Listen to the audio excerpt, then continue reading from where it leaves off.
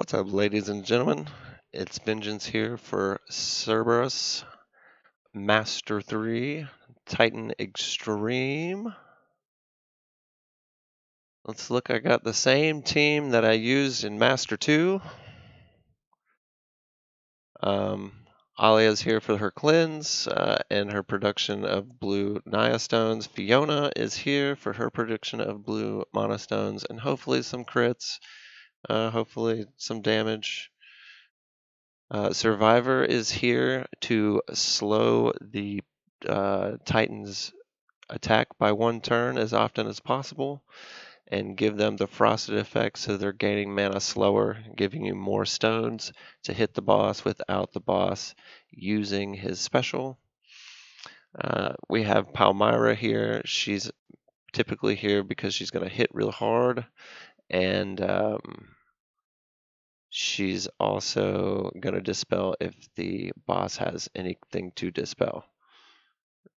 Then we will use Irilia because she's a high damage character. And for all the stones matched, she gets to use that passive, and we'll be dumping blue stones on the board the whole game, so she'll be doing tons of passive damage. And we're going to use Glacier for no good reason other than he's water and it looks right in this kind of a team. But we really probably won't need those heals. We will make a blue diamond off the start, which is that Eye of Naya serving its purpose well.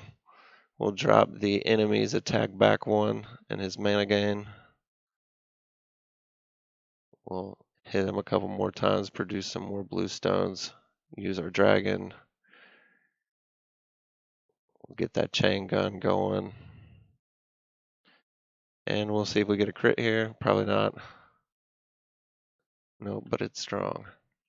Okay, so we're going to move this tile here over to the right to create another diamond.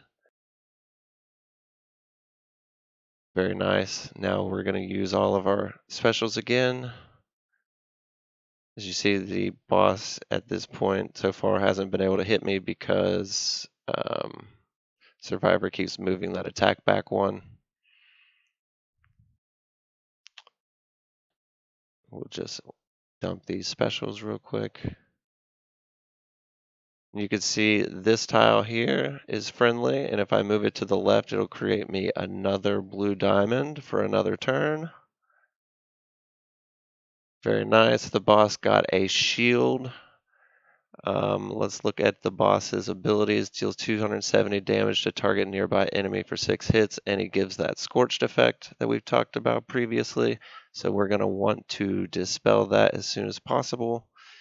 He gains an elemental shield when HP drops below 50% for the first time. That's what we see here, the shield over top of him.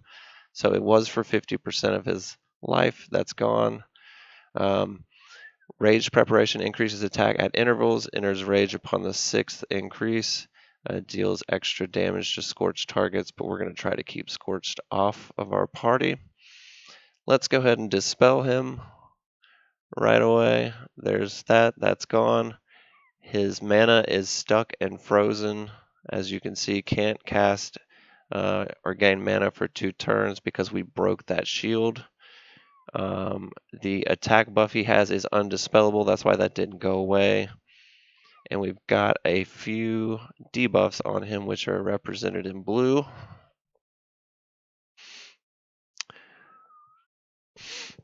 We kind of ran out of stones here, so the rest of the fight will be pretty cool and fun. He still can't gain mana.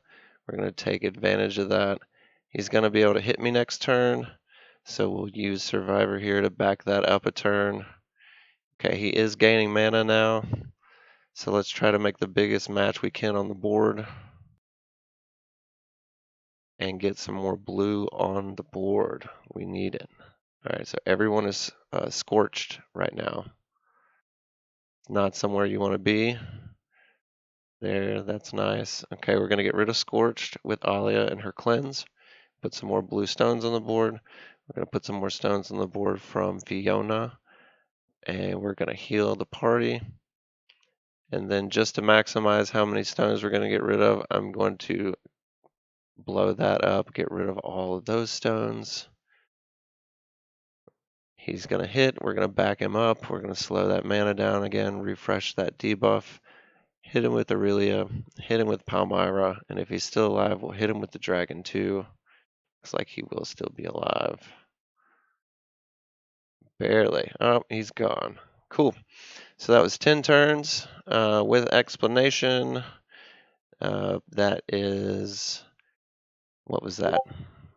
That was like Master 3, the 55,000 one. So, yeah, just as far as that party makeup, I'll go over that real quick. Like the weapons that I have on them, increase crit chance for those big hits that take huge chunks of the Titan's bar down.